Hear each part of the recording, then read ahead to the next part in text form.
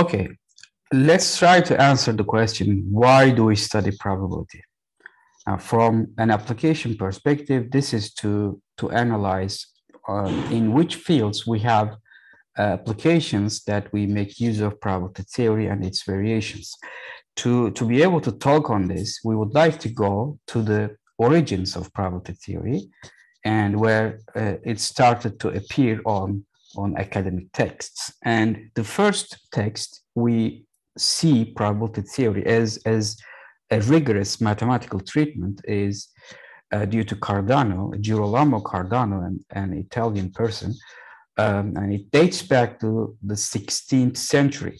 And at that time, obviously, we are not really technologically very advanced. And the first application of probability is to games of chance. Therefore, Cardano's book mostly consists of applications of probability to die games and some strategies to use to come out favorably out of certain games.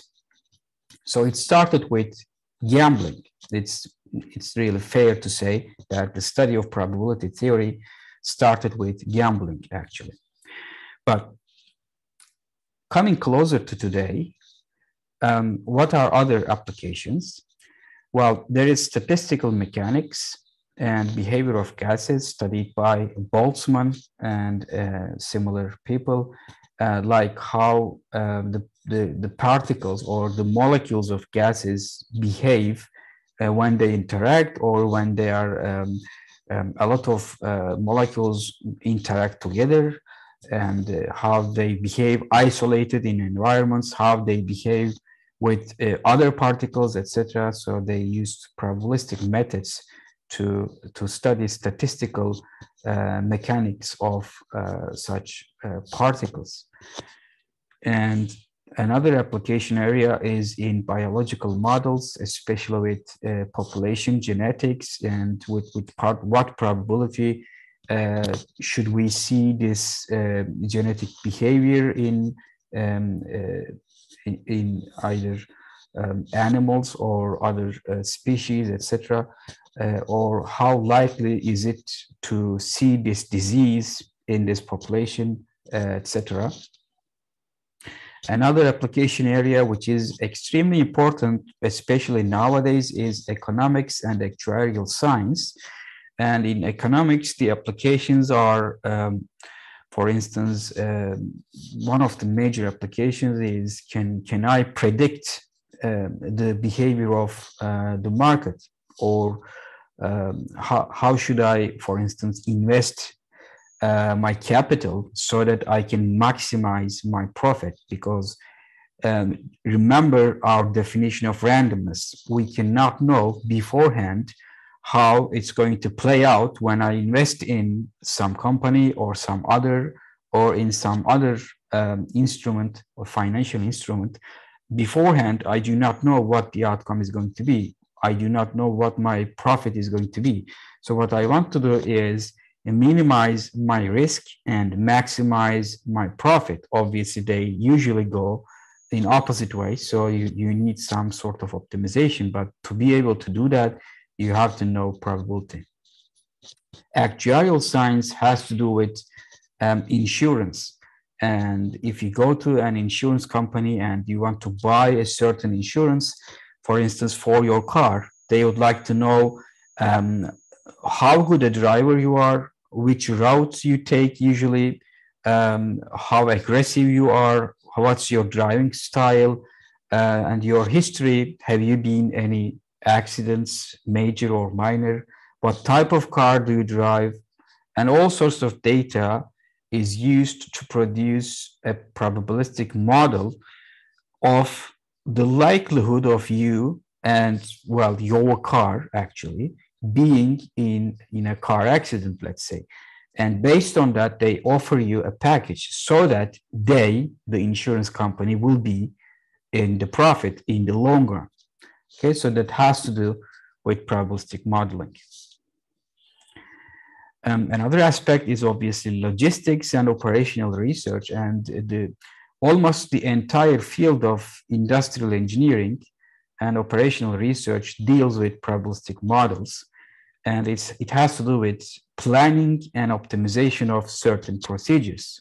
It could be production, it could be delivery, any operation you can think of that has a large scale, an industrial scale, has to do with optimization. But obviously you have probabilistic aspects, because for instance, if you are producing something in a factory, you need raw materials. But it's not just one material, you need a number of materials, and they come from maybe different sources. And even if you schedule them for certain points, they could be delayed, they could be of bad quality, they could be unusable. Any type of accidents can happen in production. So that will affect your performance, that will affect your procedures. And not only that, but you also have people, and organization of workforce is another thing. And you also have logistics. You have to produce your output. If you are producing something, people are not going to come to your factory and get it. You have to produce, you have to distribute your output. Therefore, that's another thing to optimize. Therefore, probabilistic models also play a very big role in those types of scenarios. Another thing is quantum mechanics. And I have to say, I cannot say even one thing that would make sense about quantum mechanics, to be honest with you. On the other hand, I know for sure that a lot of probabilistic analysis is involved in quantum mechanics, right? The field itself is filled with probabilistic approaches, probabilistic modeling, and therefore, even if I don't understand it, I understand that probability theory plays a huge part in understanding the behavior of subatomic particles. And finally, let's talk about the major applications, because this course is taught in Informatics Institute or Electrical and Electronics Engineering, or to a certain extent, computer engineering students. And therefore, we can talk about the applications of probability in electrical engineering and informatics in general. And in communications, obviously, we model signals, communication signals in random environments.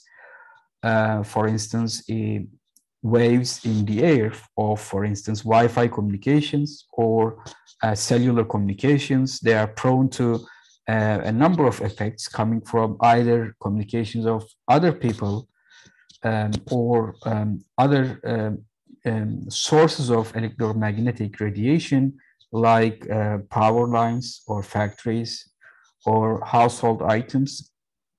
Or you can also consider the effect of noise that is present in your wireless channel, or it could even be wired channels that you can model your signals, because most of the time you can actually find probabilistic models for propagation of signals in any channel. Or you can talk about computer processor and network performance. For instance, consider a CPU which has to execute a number of tasks, okay? And the nature of these tasks are unknown to the CPU beforehand, because, well, they pop up with respect to the needs of the user, right? You want to execute the task, you start it, and the CPU is unaware of it beforehand.